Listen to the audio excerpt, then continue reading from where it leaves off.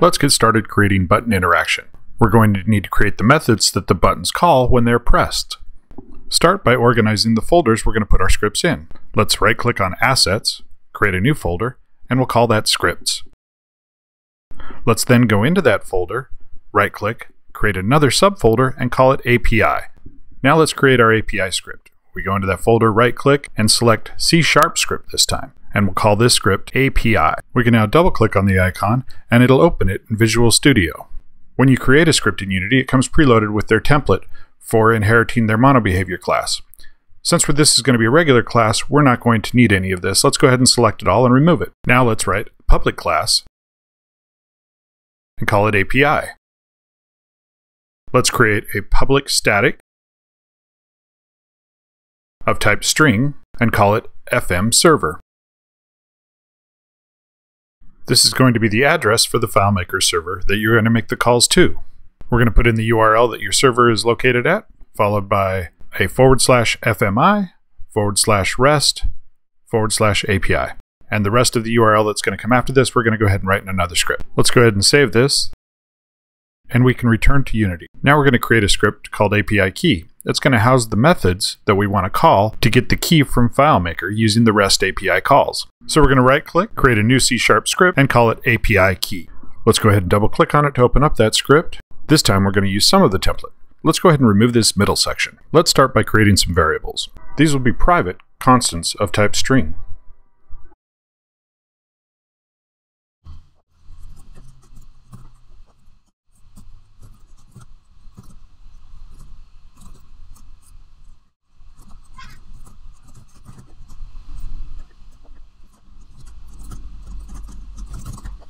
We have the remainder of the authentication string. We have the username and the password that we're going to key in just a moment. And we have the login layout, which is a parameter that we're going to need when we make the call. Let's pop back to Unity. Okay, so what we want to have happen is when we click the Authorize button, we want it to send out a request with our credentials and get a token back. That's the token that we're going to use anytime we make a request. And so we're going to want to store that token. We're going to need to store it in data somewhere, and then write the methods or functions that are going to make that request. We'll go back in our script. Let's roughly outline it. We're going to need an authentication process to get the API key, and then we want to process that response to get the key and store it so we can reuse it when we need to make a request in the future. Let's create a method called FMAuthorize. Let's create an instance of Unity's www form.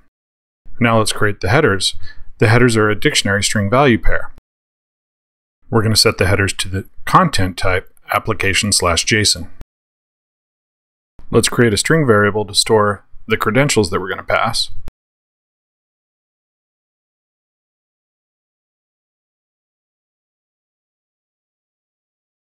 And now we need to quote the variables and escape those.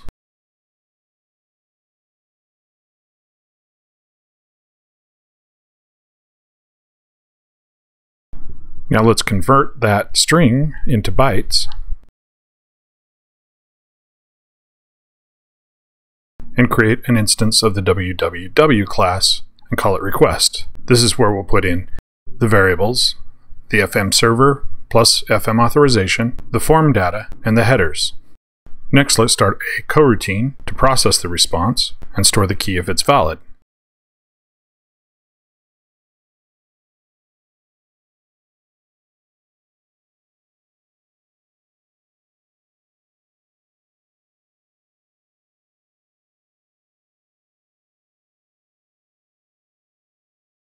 Let's go ahead and test it.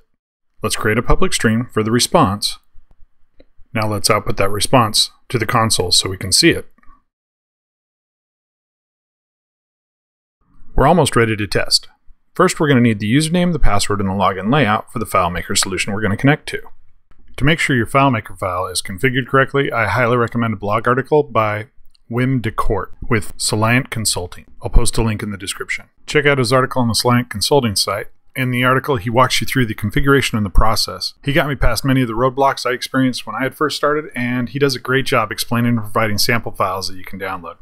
These include the FileMaker files as well as the collection files for an app called Postman. Postman is an HTTP client for testing web services, and it'll assist in testing the configuration. I'm using Wim's file for the FileMaker side in this tutorial. This should make it a lot easier, as all of the settings will be the same. If you follow his tutorial and set up the same files in your server, then you should be able to use the same username, password, and layout as found in his tutorial, and you should get similar responses. So those are the 3 values that we're going to key in. Let's go back to our API key, set the user, password, and login layout. Lastly, we need to go back to our API, and we need to change where we'd put yourserver.com, and that actually needs to be the server that you're posting the files to. Back in Unity, we want to attach the API key to the button, so let's go ahead and drag it up and drop it on the button. Then when we click on that, you can see some of the boilerplate, image script, button script, and then if we scroll down a little bit, you can see the API key script that we attached. In that, you can see the response text that's exposed, and then we have an on-click event that's being monitored by the event handler. Now let's add in an action for when they click it. We're going to set it for both editor and runtime. This way, when we're testing in editor, we'll get the response. The on-click event needs an object to reference. Since we attached the script to the button in the scene, we can drag that button down into the on-click event for reference. Now that we have reference, we can select the no function pull down, go down to API key, and then select the FM authorize method from that script. So now that that's set, when we click the button, it'll run that method and we should get a response. Great, let's go ahead and select the console so we can see the debugger and go ahead and hit play. In the game window, let's click the authorize button, and there's the response. We've got our token. We got our layout, login layout, and the error code is 0. Result is okay. So everything looks good. Let's hit stop, and let's go in and make some more edits to that script. So instead of sending the response text to the console, let's send it instead to the TextMesh Pro text object that we had created that we had named response. First, let's change that string variable to a TextMesh GUI variable. And then in order for that to be referenced properly, we need to add using tmpro to reference the namespace. Now that we've added the namespace, you can see it's resolving properly. And I had missed the pro part on the UGUI. And now it's going to send it to the TextMesh Pro UGUI response text. Since we changed that, we're going to also need to change the response text below to reference a text parameter of the object that we're now calling it. So we'll add a .text on the end of that. Now we'll go back into Unity, give it a second to recompile, and now you can see that response text is looking for a TextMesh Pro UGUI object. So let's find the response object that we had created, that's TextMesh Pro object, and we'll drag that over to the response text. In order to do that, it's sometimes helpful to select the object you want to put it on. We'll go over and click the little lock icon at the top of the inspector window. That will keep this in the frame, and then you can select an object on the left-hand side and easily drag it over to a location within that inspector. And don't forget to unlock that when you're done. So now you can see the text input area in the response object is where we're intending that response to go. So let's go ahead and click play, click authorize, and now you can see that the response information is being loaded into the response text object that we had created and is being displayed on the screen. Great. Now we want to store that token so we can use it for additional calls. So let's go back into our script. Let's go ahead and clean this up in case it doesn't get a response. So now if it doesn't get a response, we'll get an error. So let's go ahead and create a class to store our credentials data. We'll go back into Unity, right-click in the API folder, and say Create C# script. We'll call it Credentials. Double-click on it to open. Select the center section. We're not going to need that, so let's remove it. And this won't be inheriting from a mono behavior, so let's remove that as well. And we can remove some of the unneeded namespace at the top.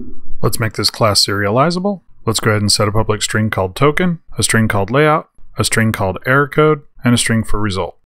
Then let's set our constructor class, credentials, to create it from the JSON string.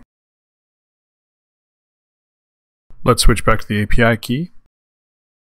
We'll add in an instance of the class, call it session. Now let's load an instance of that session with the response text. Actually, let's not make that static. And let's comment out the debug log. Great, now we're ready to run it. Let's go back into Unity. Now that we're back in Unity, you can see that the API key script has been updated, and it's got the session object with the token, layout, error code, and result. Let's go ahead and hit play and see what happens. Let's go ahead and click Authorize, and we've got a response. You can see we've loaded up our session object with the data. We've got the token, the layout, the error code, and the result. This concludes the third video in our Unity and FileMaker REST API set. We hope to have more videos in the future exploring FileMaker and Unity using the REST API. If this is something you're interested in, drop us a line, let us know, and we'll send you an email when they're available.